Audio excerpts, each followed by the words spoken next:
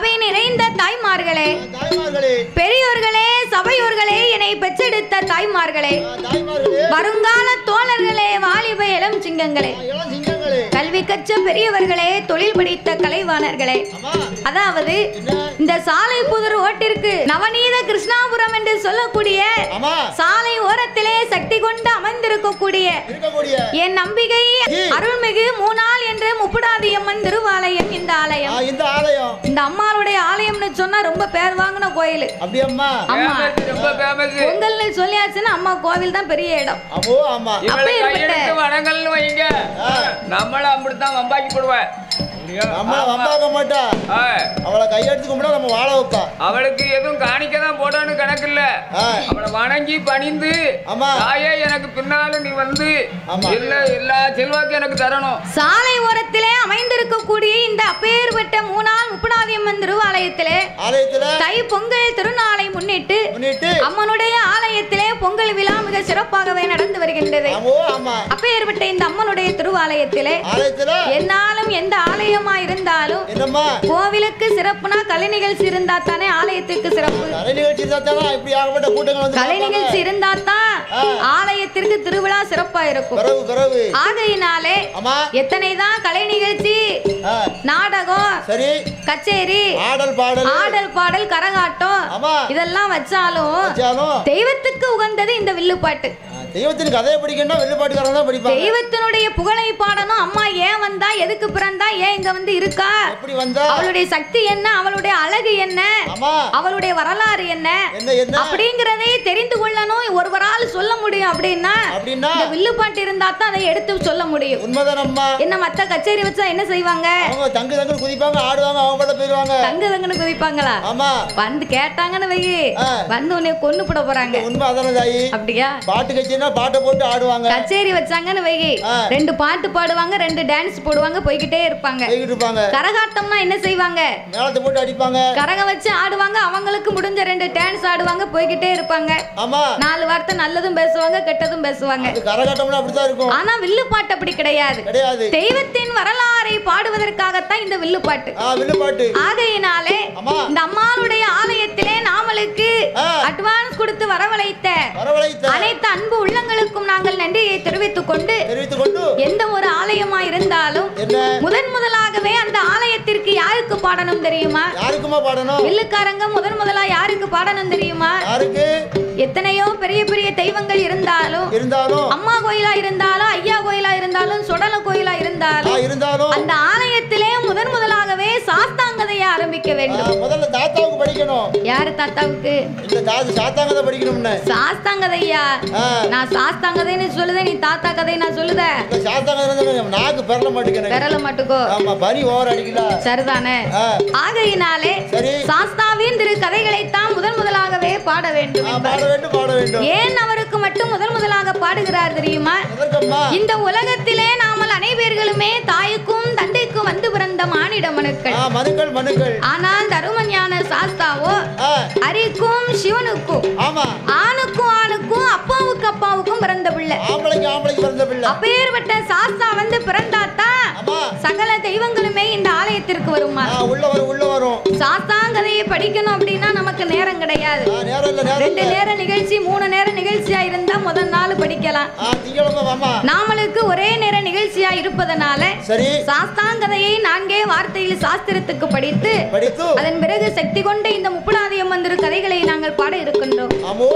பாடும் பாட்டிலே பலது குச்சங்கள் இருந்தாலும் சொல் குச்சங்கள், இசை குச்சங்கள், கதை குச்சங்கள், கதையிலே பொருள் குச்சங்கள், சாரீர குச்சம் குறை இருந்தாலும், சரீர குச்சம் குறை இருந்தாலும், எங்கள் ஆட்கள் அடி தாளங்களில் ஒரு குறைகள் இருந்தாலும், உங்கள் வீட்டு பிள்ளை தவறு செய்தால்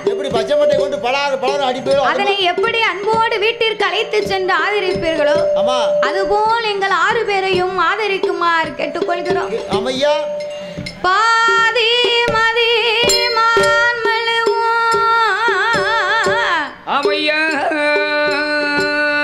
கந்தையோடு பாம்பணிந்து பார்வதியை மனம் புரிந்த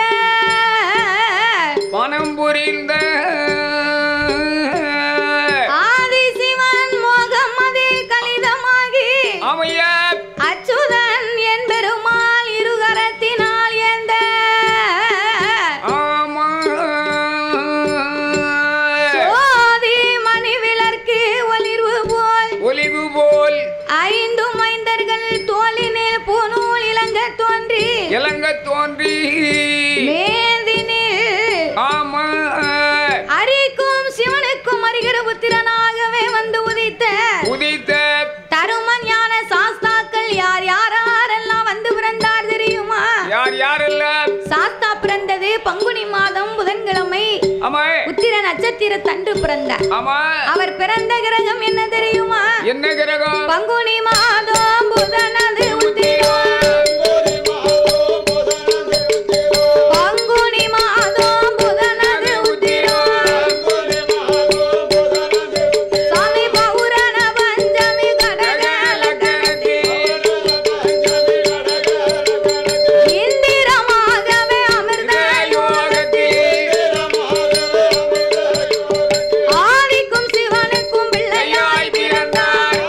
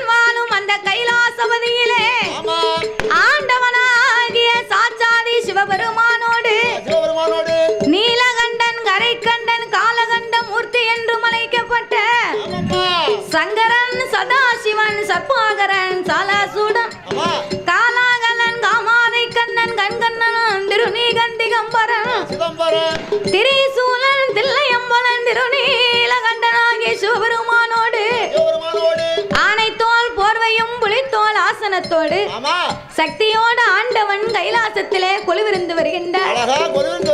அப்படி கொலுவிருக்கும் இறைவனாகிய பகவான் 14 உலகத்தை இறைவன் படைத்து 224 புவனங்களையும் ஆண்டவன் படைத்தார்.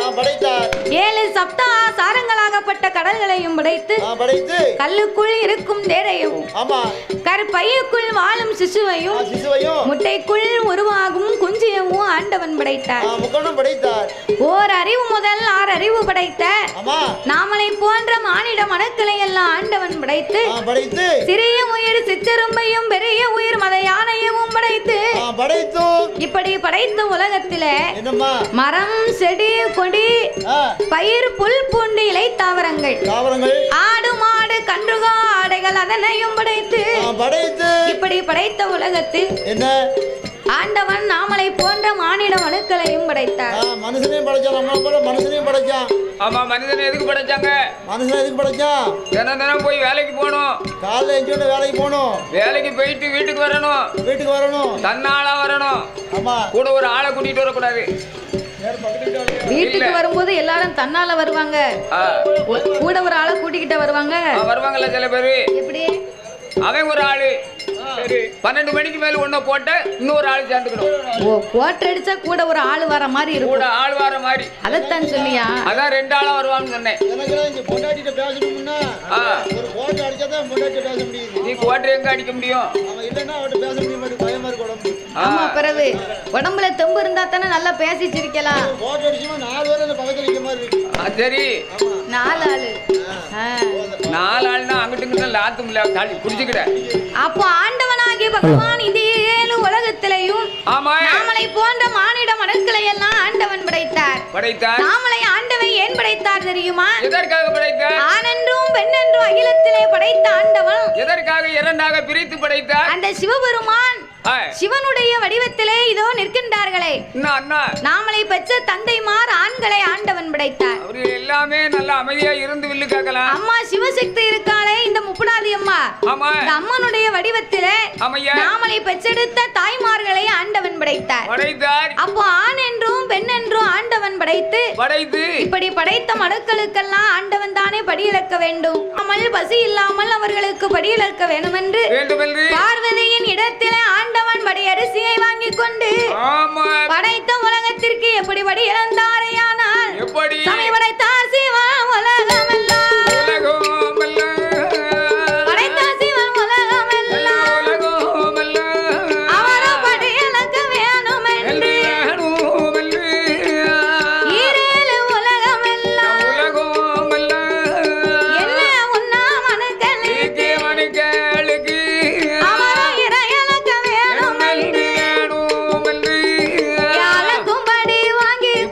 வாங்கி கொண்டு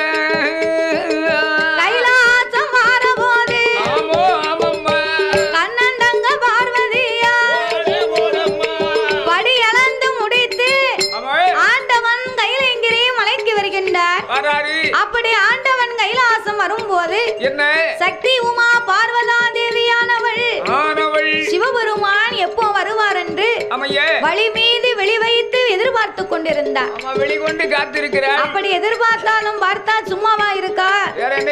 சிவபெருமானுக்கு நம்ம பாத பூஜை முடிக்கணும், அவருக்கு பணிவிடை செய்யணுமே.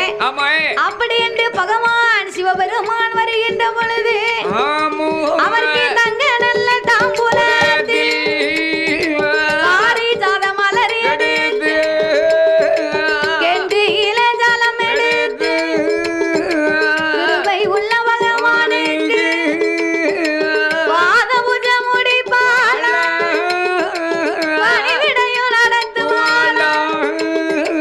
சக்தியோடு சிவனுமாக சக்தியோடு சிவனுமாக தெய்வ கைலாசத்தில் ஒளிவிடுந்தார்.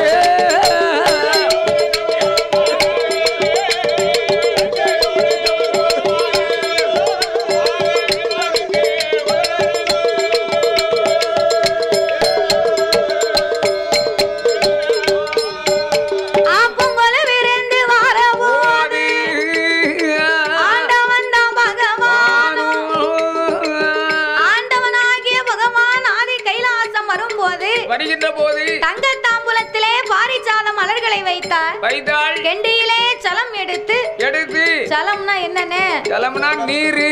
என்ன நீரு? தண்ணீர். சலம்னா என்னங்க? புண்ணுல வடியும் பாருங்க. அவனுக்கு அதானே தெரியும். நல்லது தெரிஞ்சா தானே நல்லதை சொல்லுவான். ஆமா, ஹிந்தியில பாணின்னு சொல்லுவாங்க. பாணின்னு சொன்னா அதுக்கு ஹிந்தியில தண்ணி. ஆமா, தெலுங்குல சொல்லுவாங்க. மலையாளத்துல வெள்ளம். தெலுங்குல நூலுன்னு சொல்லுவாங்க. எங்க நூலு அப்படின்னா தண்ணி. தெலுங்குல ஆந்திராவில தெலுங்குலையா? ஆமா. கேரளாவில வெள்ளம்னு சொல்லுவாங்க. ஆமா, கர்நாடகத்துல நீருன்னு சொல்லுவாங்க. அப்படியா?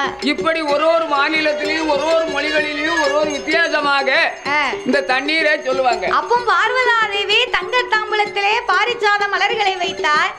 கெண்டியிலே ஜலம் எடுத்து கிருபை உள்ள பகவானுக்கு கொண்டு வந்து பாதத்திலே ஊசினா ஆண்டவனுக்கு பாதத்திலே பூ அரும்பெல்லாம் போட்டு பாதத்தை தொட்டு வணங்கி சிவபெருமானுக்கு முன்னாலே அடிபணிந்து நின்றா பார்வதி. அப்படி பாத பூஜை முடித்து அவள் பணிவிடைகளை செய்து சக்தியோடு சிவனுமாக கைலாசத்திலே கொலுவிருந்து வருகின்றார்கள். அப்படி கொலுவிருக்கும் போது பார்வதி சிவபெருமானை அழைத்தார். ஆண்டவா பரம்பொருளே, உலகமெல்லாம் நீங்க இப்படி படியிலந்து வாரீங்க, ஒரு நாள் கூட நீங்க உங்களுக்கு வீட்டுல இருப்பே கிடையாது. இருக்கவே முடியல. வீட்லவே இருக்க முடியாதுன்னா ஆண்டவனுக்கு அதான வேலை. சில பேர் ஆம்பளை வீட்டுல இருக்க மாட்டேன். எதுக்கு இருக்க மாட்டான்? எதுக்கு? பொம்பளை அநியாயம் தாங்காம வேலைக்கு போயிட்டா கூட வேலையை பார்த்துடலாம். வீட்டுல இருந்துட்டா இந்த பொம்பளை அநியாயம் பொண்டாட்டி தொல்லை தாங்க முடியலன்னு போயிருவாங்க. நீ என்ன மனுஷன் நீ இருக்க? நீ என்ன உண்டு பண்ணி வச்சிருக்க? நீ என்ன சம்பாத்தியம் பண்ணி இருக்க? வீட்டுல இருந்து திங்கணும் இருக்க, நான் பிடிச்சிட்டு போடுவோம்னு நினைச்சேன் அப்படின்னு சில பொம்பளை அந்த ஆம்பளை வீட்டுல இருக்கணும். அதாவது அவர் வேலைக்கு போயிட்டு ஒரே ஒரு நாள் லீவ் போட்டார்னு வை. சரி, ஒரு நாள் லீவு போடும் போது அவன் ஒண்ணுமே சொல்ல மாட்டா. மறுபடியும் ரெண்டாவது நாள் லீவ் போடுவாரு. அப்ப கேப்பா, என்ன வேலைக்கு போகலையா? அப்ப இவர் சொல்லுவாரு, இன்னைக்கு வேலை இல்ல, உடம்பு கொஞ்சம் வலிக்கு, அதனால நான் லீவ் போட்டிருக்கேன் பாரு. மூணாவது நாள் லீவ் போட்டு வீட்டுல இருந்தாருன்னு வை. அவ கேப்பா பாரு கேள்வி, முண்டக்கண்ணே வீட்டுல இருக்கான் பாரு, இடுமந்தடி மாடி தின்னு விட்டு இவன் உழைச்சு போட்டு இவனுக்கு நம்ம உழைச்சு போட்டு இவன் நமக்கு கஞ்சி ஊத்தவா? வேலைக்கு போகணுமா இல்ல நீ வீட்டுல பட்டினியா இருக்கணுமா அப்படின்னு அவ கேட்க கேள்வியில ஓடிடுவாரு கூடையை தூக்கிட்டு. ஆனா பார்வதா தேவி அப்படி இல்ல, ஆண்டவன் சிவபெருமானும் அப்படி இல்ல. ஒரு நாள் கூட ஆண்டவன் வீட்டுல இருக்கவே மாட்டாரு, கைலாசத்துல இருப்பே கிடையாது. அவர் சிவன் மட்டும் சிவனேன்னு இருந்தாருன்னா நம்ம எல்லாம் சிவபட்னி தானே. அப்போ இந்த ஆண்டவன் நாமளுக்காகவே படியிழக்க வேணும் என்று படைத்த உலகம் எல்லாம் அன்றாடம் நீங்க படியிழந்து வாரீங்க. அப்படி நீங்க படியிழந்து வரும்போது இந்த உலகம் ஆண்டவன் உலக மக்கள் எல்லாம் உங்களைத்தானே வணங்கி வருகின்றார்கள். அப்படி இருக்க தாங்கள் ஏன் ஆண்டவா இரு பேர்களை வணங்கி வருகின்றீர்கள்? காலையிலையும் மாலையிலையும் எனக்கு தெரியாமல் கடவுள் நீர் வணங்கி வருகின்றீர். அவங்க ரெண்டு பேரும் யாரு? ஏன் நீங்க வணங்கி வரீங்க அப்படி என்று பார்வதா தேவி கேட்க, அப்பதான் சிவபெருமான் சொல்லுகின்றார், அம்மா பார்வதி, உலக இல்லத்துக்கு நாம் படியிலிருந்து வரக்கூடிய ஆண்டவன் உலக மக்களை நான் எப்படி காத்து வருகிறேன் தெரியுமா? ஒன்றாண்டி இந்த உடைய வேணும் நான் தாண்டி ஒன்றாண்டி சிவ உடையவனும் நான் தாண்டி இரண்டாண்டி சிவ ஈஸ்வரனும் நான் தாண்டி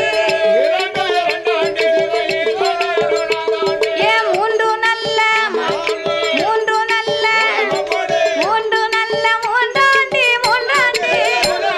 மூன்றாண்டி முக்கண்ணனும் நான் தாண்டி ஓ முக்கண்ணனும் நான் தாண்டி ஆமையா ஓரையா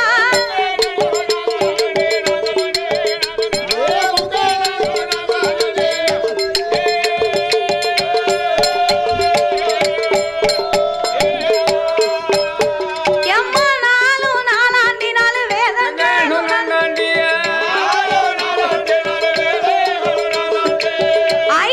ஐந்தாண்டி ஐந்து பஞ்சபூதங்களும் நான் தாண்டி யாரு நல்ல ஆறு நல்ல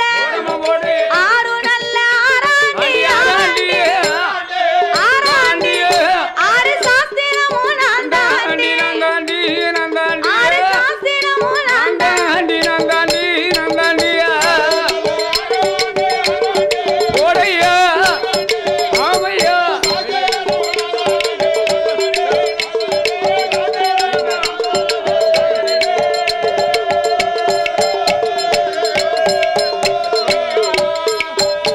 எம்மா ஏழாண்டி ஏழு சமுத்திரமும் நான் தாண்டி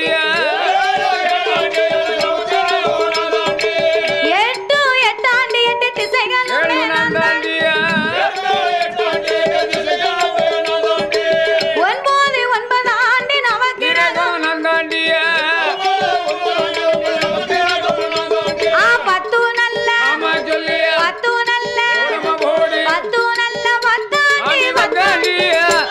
பத்தாண்டி பகவானும் நான் தாண்டி ஓ பகவானும் நான் தாண்டி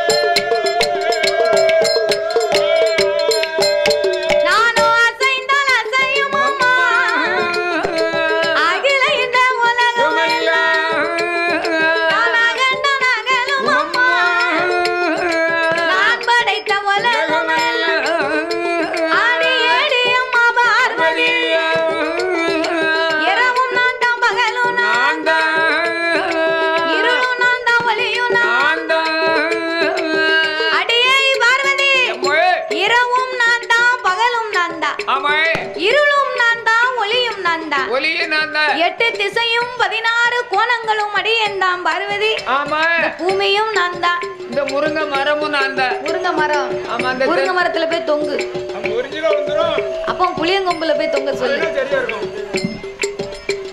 என்ன சொல்லிக்கிட்டு இருக்க புளியங்கொம்பா ஆமா அது ஆண்டவனால தானே அந்த முருங்கை மரம் முளைச்சிருக்கு அவர் தான் படைச்சாருன்னு அப்பலே சொல்லிட்டோம்ல என் கண்ணுக்கு எதுக்கு அதான் தெரியுது சரிதானே பூமியும் நான் தான் பூகம்பமும் நான் தான் பார்வதி நான் தான் காற்றும் நான் தான் கட்டும் மழையும் நான் தான் சுனாமியும் நான் தான் சுழலும் காற்றும் நான் தான் பார்வதி மீன் நல்லா இருக்குமே என்ன தாத்தா நம்ம மீன் சொன்னீங்களா மீன் இல்லையா வேற என்னது நான் தான் சொன்னேன் ஆமா என்ன மீன் சுனாமி சுறா மீன் அது சுறா மீன் இல்ல சரி சுனாமின்னு சொன்னேன் அப்படி சொல்லி எனக்கு கொஞ்சம் காது வர காதும் கேட்க மாட்டுக்கு ஆமா கண்ணும் கேட்க மாட்டுக்கு ஆமா கண்ணு ஒரு விவரமா பேசவும் தெரியல ஆமா சரிடா வீட்ல இருந்தா இருக்கவும் மாட்டுக்க உன்னை வச்சு என்ன தாத்தா செய்ய சொல்லுங்க என்ன தேவை நானும் முடிஞ்ச மட்டும் பாப்போம்னு பாக்க அப்படியா சரி வயசான காலத்துல பேசாம வீட்ல இருக்கலாம்ல சரி நாளையில இருந்து இருந்துக்கிடுவேன் சரி.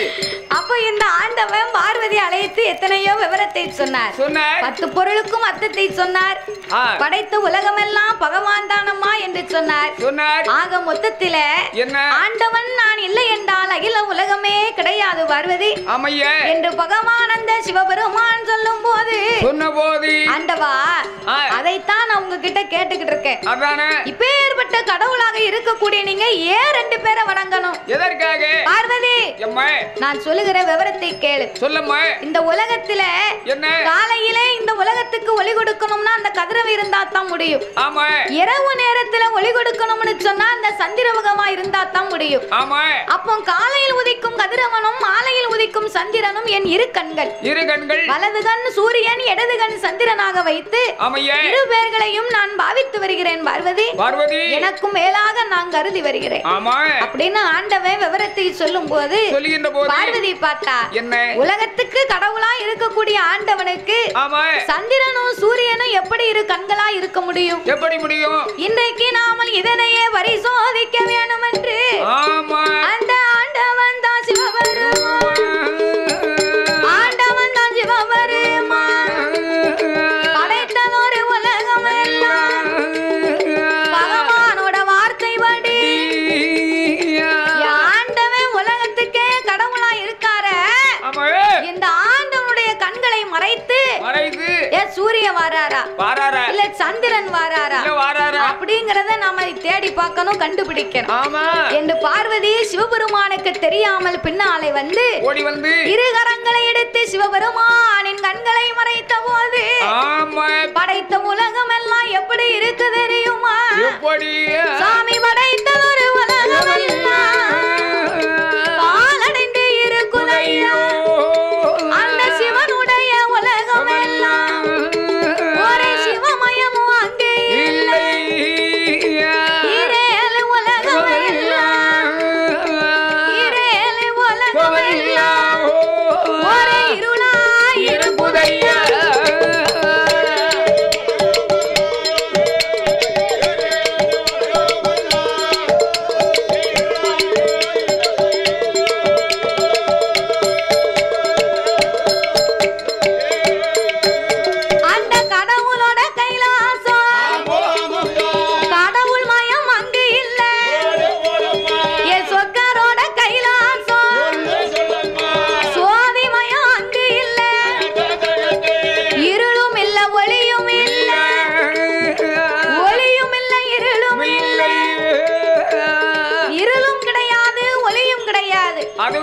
உலகத்தை பார்த்த ஒரு மாதிரி தெரியுது.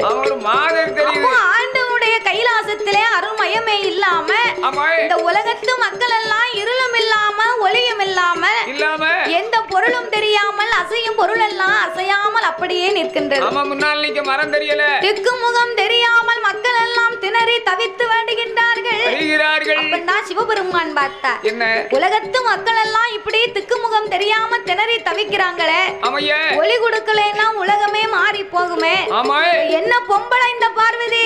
பொம்பளை தானே. 10 பொருளுக்கு நம்ம அர்த்தத்தை சொன்னோமே. பாவி நான் சொன்ன வார்த்தையை அவன் கேட்டாளா? ஆமா, பட்டு பட்டு தெரியல. அன்னைக்கே கேட்டிருந்தான்னா பட்டும் பட்டும் தெரியல, பரிசு கெட்டவளுக்குன்னு சொன்னேன். பட்டும் திருந்தல. பரிசம் போட்ட பாவி இந்த மாதிரி. இந்த பாவி பார்வதிக்கு தெரியலையே அப்படின்னு ஆண்டவன் கோவப்படுறாரு. இந்த பார்வதிக்கு அர்த்தத்தை சொல்லி பயன் இல்லாம போச்சே. அன்னைக்கு பார்வதிக்கு வந்த சந்தேகம் தான். இன்னைக்கு பூலகத்து தாய்மார்களுக்கு சந்தேகம் இல்லாத பெண்கள் கிடையாது. வீட்டை விட்டு எழுந்திருச்சு ஒரு ஆம்பளை வெளியே வந்தாச்சுன்னா ஐயா ஐயா எங்க போறிய? எங்க போறிய? வீட்டுல வேலை இருக்கு, மளிகை சாமான் வாங்கணும், வெளியூருக்கு பட்டணத்துக்கு போகணும், ஆமா பொங்கல் விடணும். நீங்க எங்க போறிய? பொங்கல் விடணும், பொங்கல் அப்படின்னு போற ஆளை வலுமறிச்சு வீட்டுல உட்கார வச்சிருவா. அவர் எங்க போயிருந்தாரோ அப்படின்னு பயப்பட்டு. ஆகையினால அதே போலவே இந்த பார்வதிக்கு பகவான் மேல சந்தேகம் வந்த உடனே கண்களை மறைத்து கடவுளையே பரிசோதனை பார்த்து விட்டார். அப்ப சிவபெருமான் பார்த்தார், பார்வதிக்கு இந்த 2 கண் இருப்பது தானே இவளுக்கு தெரியும். மூன்றாவது கண் நெச்சிக்கண் மகிமையை திறக்க வேணும் என்று. பார்வதிக்கு நெச்சிக்கண் இருப்பது தெரியாது. ஆகையினாலே மூன்றாவது கண் நெச்சிக்கண் கண் மகிமையை திறந்து இன்னைக்கு பார்வதிக்கு நம்ம வெளிப்படுத்தணும். பகவானே மனைவிக்கு தெரியாம நெற்றிக்கனை மறைத்து வைத்திருக்கின்றார். இப்பவும் பூலோகத்திலையும் நம்ம கொண்ட மனைவி தானே, நம்ம சொன்னதை கேப்பான்னு நினைக்க கூடாது. உற்றதையும் உள்ள பெண்டாட்டி இடத்துல சொல்லக்கூடாதுன்னு சொல்லி இருக்காங்க அந்த காலத்துல. பெண்டாட்டி கிட்ட சொல்லாம நீங்க எங்க போய் சொல்ல போறீங்க? அங்க சொன்னோம்னு சொன்ன நேத்து நடந்த சண்டையை சொன்னோம்னு சொன்ன ஏக்கா தெரியுமா, என் வீட்டுக்காரரு அது மேல வீட்டுக்காரன் கூட சண்டை ஒழுக்கு அவன் கேஸ் எழுதி கொடுத்துட்டேன். தாத்தா நல்லவங்களா இருந்தா யாருமே சொல்ல மாட்டாங்க, கணவனும் மனைவி ஒத்துமையா இருப்பாங்க. ஒரு மாதிரி உன் வீட்டுல இருக்கிற மாதிரி ஆட்சி இருந்தான்னா அவன் ஒரு ஆள்கிட்ட என்ன ஊர் பூரா சொல்லிட்டு வந்துருவா. கணவன் மனைவி நல்லா இருந்தாங்க, ஒத்துமையா இருந்தா அவங்க ரெண்டு பேருக்குள்ள பகிர்ந்து கொள்வாங்க. அதை போல நீ எல்லாரையும் பேசக்கூடாது. சில பேர் நல்லவங்க, சில பேர் கெட்டவங்க, அவ்வளவுதான். அப்போ இந்த ஆண்டவனாகிய பகவான் பார்வதிக்கு இது நாள் வரைக்கும் தெரியப்படுத்தாத இந்த நெற்றிக்கண் மகிமையை இன்றைக்கு திறந்து நாமல் அறியப்படுத்த வேண்டும் என்று ஆண்டவன் என்ன செய்கின்றார் தெரியுமா? ஆண்டவன் தான் பகவான், ஆண்டவன் தான் பகவான். ஆதிசக்தி பார்வதிக்கு, ஆதிசக்தி பார்வதிக்கு மகிமையவும் திறக்க வேணும், பார்வதிக்கு உணர்த்த வேணும் என்று சொல்லி பகவான் நெற்றி கண்ண திறப்பாரா, நெற்றி கண்ண திறப்பாரா, அங்கே மீண்டும் ஒளி கொடுப்பாரா.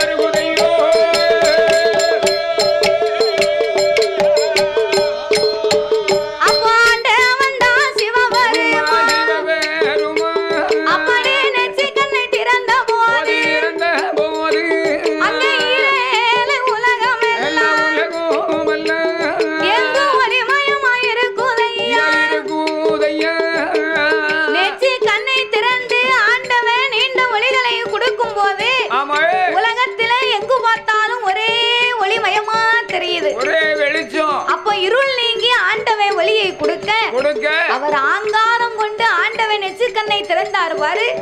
நெற்றிக்கண்ணில இருந்த அக்கினி பொறிகள் பறக்கின்றது. அக்கினி பொறியில் இருந்து ஆங்கார ஓங்கார வடிவங்களை கொண்டு காளி அம்சத்திலே ஒரு பெண் வந்து பிறக்கின்ற நேரத்தில் சிவபெருமான பெண்ணை வரவழைத்து பெண்குடியே என்னுடைய நெற்றிக்கண்ணிலே ஆங்கார ஓங்கார வடிவங்களாக காளி அம்சமா நீ வந்து பிறந்ததினாலே என் உச்சி கண்ணிலே பிறந்த உனக்கு உச்சினி மகாளி என்ற ஆண்டவன் பெயர் நாமங்களை கொடுத்தார். அப்படியே வரங்களை எல்லாம் கொடுத்து அவளை வடக்கு வாசலில் அமர வைத்தார்.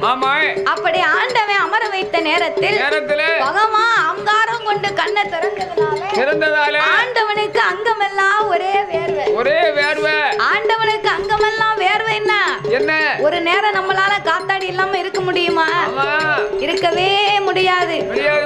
காத்தாடி இருந்தா தான் கட்ட குத்துன வீட்டா இருந்தாலும் வீட்டுல இருக்க முடியும், சீட்டு போட்டு வீட்டாலும் இருக்க முடியும். அப்ப ஆண்டவனுக்கு அந்த அக்கினியின் வெக்கை தாங்க முடியாம சிவனுக்கு அங்கமெல்லாம் ஒரே வேர்வை.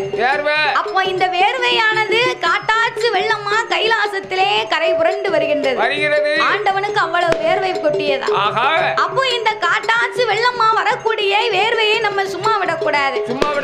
பூலோகத்துக்கு போனா பூலோகத்து மக்கள் எல்லாம் அழிந்து போவார்களே என்ற 1008 சடாமுடியிலே ஒரு முடியை உழைத்து ஆண்டவனில் அங்கமெல்லாம் துவட்டி ஆண்டவன் அதை ஒரு கொண்டை கட்டாகவே கட்டினார். அப்பவும் அதில் இருந்த அந்த வேர்வை துளி நிற்கவில்லை. அதிலே இருந்து 10 துளி வேர்வை பூமியிலே கலக்க 10 துளி வேர்வையமோ ஆண்டவன் கலியுகமாக படைக்க வேண்டும் என்று 10 கடலாக மாற்றி அதற்கு பெயர் நாமத்தை கொடுக்கின்றார். அது எப்பேற்பட்ட கடல் தெரியுமா? சாமி வாங்கும் சம்பாதீவு கப்பா, வாங்கும் சம்பாதீவு கப்பா, அது ஒன்றாங்கடல் உப்பு கடல், கடல் மோர் கடல்,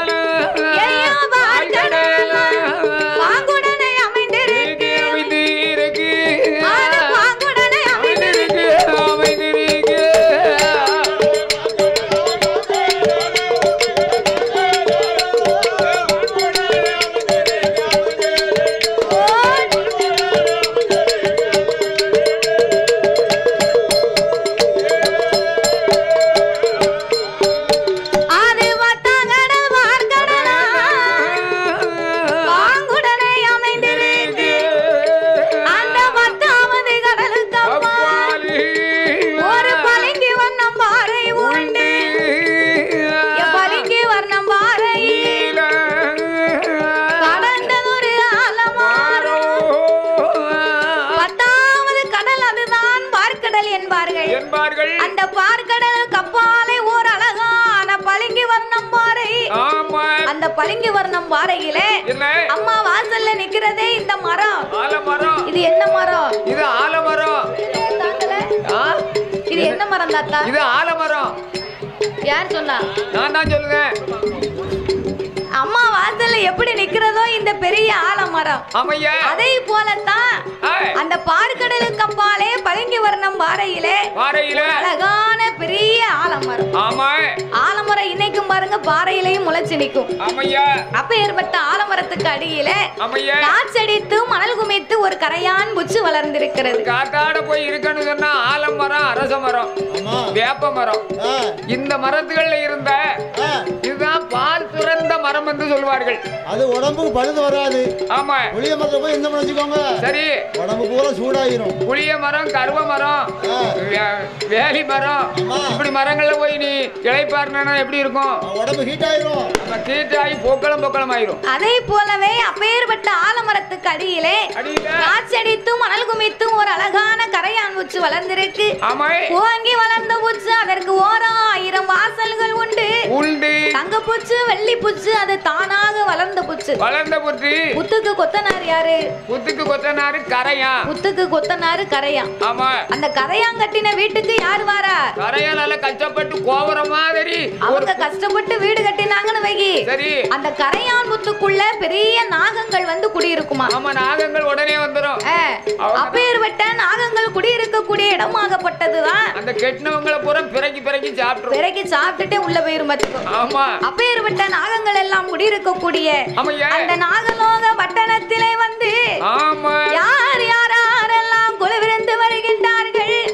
சாமி நாகலோக பட்டணத்தில் நாகலோக பட்டணத்தில் அந்த தங்க பூச்சி, வெள்ளி பூச்சி, அது தானாக வளர்ந்த பூச்சி. அப்பேற்பட்ட பூச்சிக்குள்ள யாரெல்லாம் கொலுவிருந்தார்?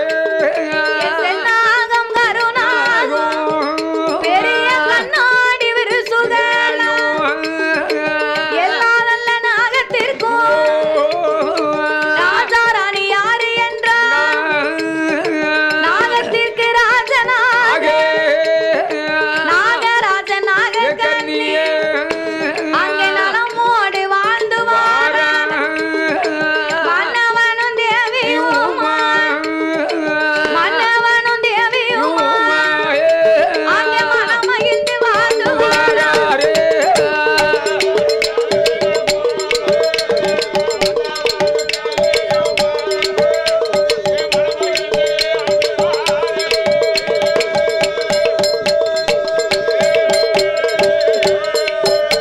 அது எல்லாத்துக்கும் ராஜராணி நாகராஜ நாகக்கண்ணி அவர் கொண்டவனும் தேவியுமா கூடி அங்க வாழ்ந்து வாரார்.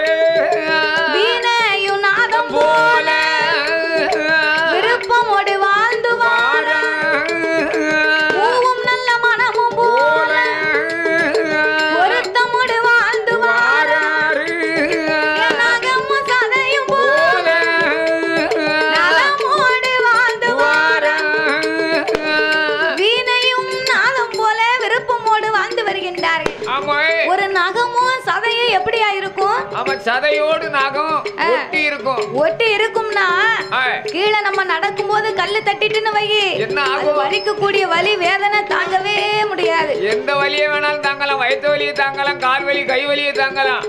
நாகம் மத்தரம் கல்லு தட்டி விழுந்துருச்சுன்னு வைங்க, யான் நம்ம சேரிச்சு உடம்புல எந்த வலி வந்தாலுமே தாங்க முடியாது. எந்த வலி வந்தாலும் தாங்கவே முடியாதுன்னா அவர் சொல்லும் போது தான் அப்படி சொல்லுவாரு.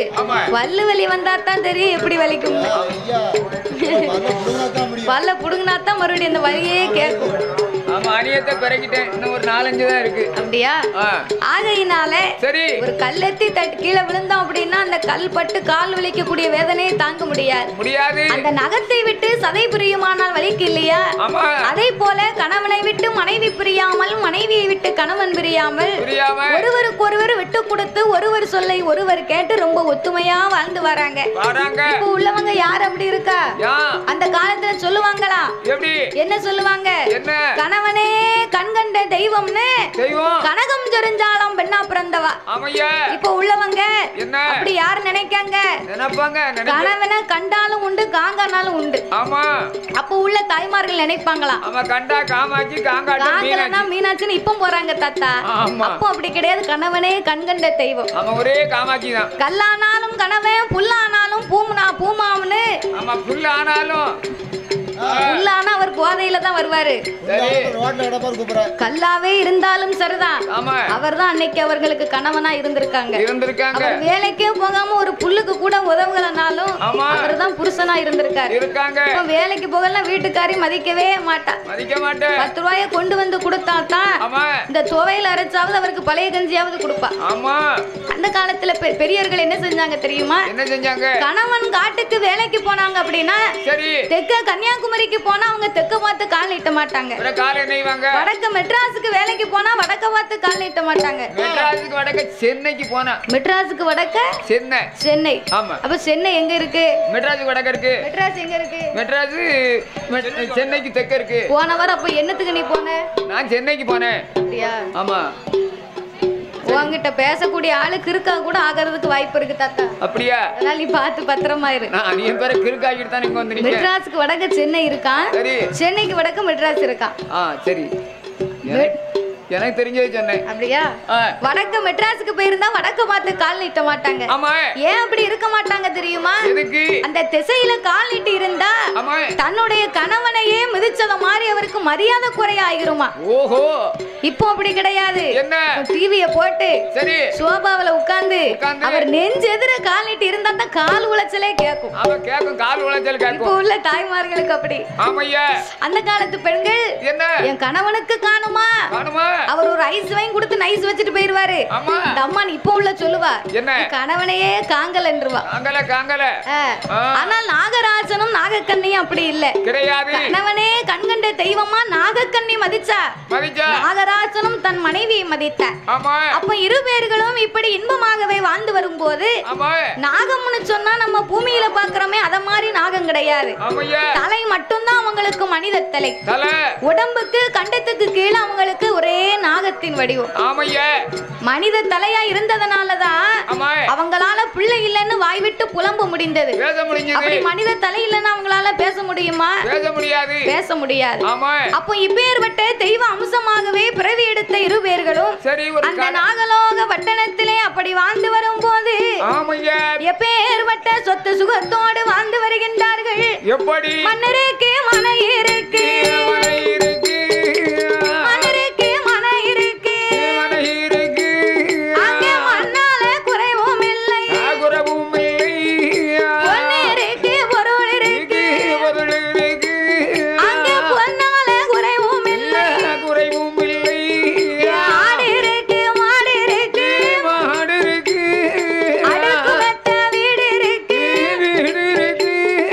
சொத்து இருக்கு, சுகம் இருக்கு,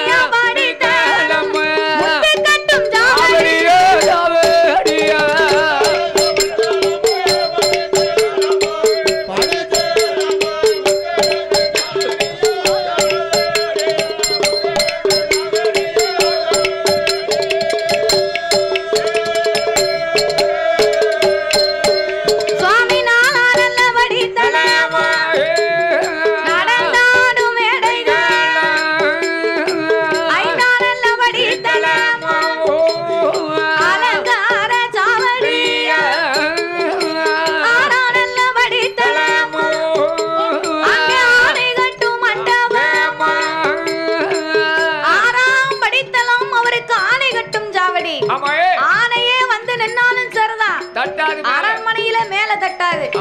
அப்பேற்பட்ட அரண்மனைகளை அமைத்து அவ்வளவு உயரமா வசதி போட்டிருக்காங்க. 7ஆம் படித்தளம் அவருக்கு எழுந்தறியாம மேடை. 7ஆம் படித்தளத்துல இருந்தாங்கன்னா அந்த வீட்டுல இருந்து எந்திக்கவே மனசு வராது. ஏன் வராது? ஏசில இருந்தத மாதிரி இருக்குமா? இப்ப உள்ள நேரத்துல வீடுகள் எல்லாம் பார்க்கத்தான் அழகா இருக்கு. வீட்டுக்குள்ள ஒரு ஏசி வச்சா தான் இருக்க முடியும். ஆனால் நாகராஜனுக்கும் நாகக்கண்ணிக்கும் அப்படி அல்ல. இப்பவும் கோயில்ல படுத்து உறங்குறவன் குடும்பம் வச்சு காலம் கழிக்க மாட்டான். கழிக்க மாட்டான். குடும்பம் கழிக்க மாட்டாம்னா கல் மண்டபம் போட்டிருப்பாங்க. அதுல சைடுல ஒரு ஏர்பாந்து இருக்கும். அந்த ஏர்பாந்துல இருந்து காத்து இருந்தாலும் இல்லாட்டாலும் சிலுசிலுன்னு வரும்போது எந்திக்க மனசு வருமா? குடோர வாசலுக்கு சிலுசிலுன்னு காத்து வரும். அந்த குடோர வாசல் முன்னால துண்டை விரிச்சு சங்கரன் கோயிலுக்கு முன்னால படுத்திருந்தேன். டர்லிங்கி சட்டை அந்த காலத்துல அந்த 100 ரூபாய் தாழ 500 ரூபாய் வச்சிருந்தேன். சட்டையை கலத்திட்டு தலைமாட்டுல வச்சுட்டு உறங்கிட்டேன். சட்டையை ஆட்டையை போட்டான். ஆட்டையை போட்டு போனா நைட்டுக்கு பாட்டுக்கு போனோம். பனியனோட போனேன். நீ படுக்க இடம் இல்லாம தானே கோயில போய் படுத்திருக்க. அதுக்கு என்ன முடியும்? ஆனால் நாகராஜனும் நாகக்கண்ணையும் அப்படி அல்ல. 8ஆம் படித்தளம் அவருக்கு கொட்டார சாவடிகள். 9ஆம் படித்தளம் அவருக்கு ஒய்யார மேடைகளோடு. அங்கே 10ஆம் படித்தளம் பெரிய பந்தடி மேடை. இப்பேற்பட்ட பால் பவுசு பாக்கியம் சொத்து சுகம் இத்தனையும் நிறைந்திருந்தாலும் நாகராஜனுக்கும் நாகக்கண்ணிக்கும் ஒரு குறைகள் ஆகிவிட்டது. அவருக்கு சொத்து இருந்து சுகம் இருந்து அங்கே சொத்தால பிள்ளை இல்லை. அங்கே மண்ணு 2 மனை இருந்து அவருக்கு மண்ணால மரலை இல்லை. செல்வம் செழிப்பிருந்தோம், செல்வங்கள் செழிப்பிருந்தோம், செல்ல பிள்ளை ஒன்று இடையாது.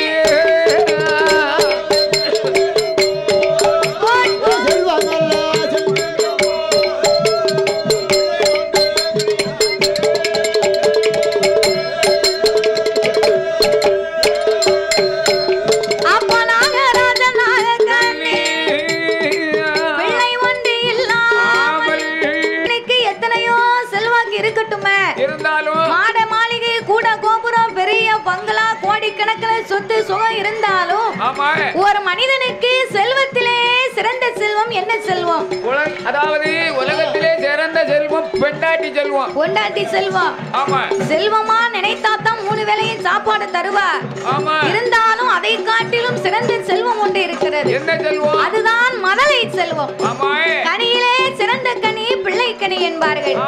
சொத்துக்கெல்லாம் பெரிய சொத்து பிள்ளை சொத்து என்பார்கள். அப்பேற்பட்ட குழந்தை செல்வம் இல்லாமல் நாகராஜனுக்கும் நாகக்கண்ணுக்கும் ஒரே மனக்கவலை. ஒரு நாளை பார்க்க நாகக்கண்ணி கவலை தாங்க முடியாமல் தன்னுடைய அரண்மனையில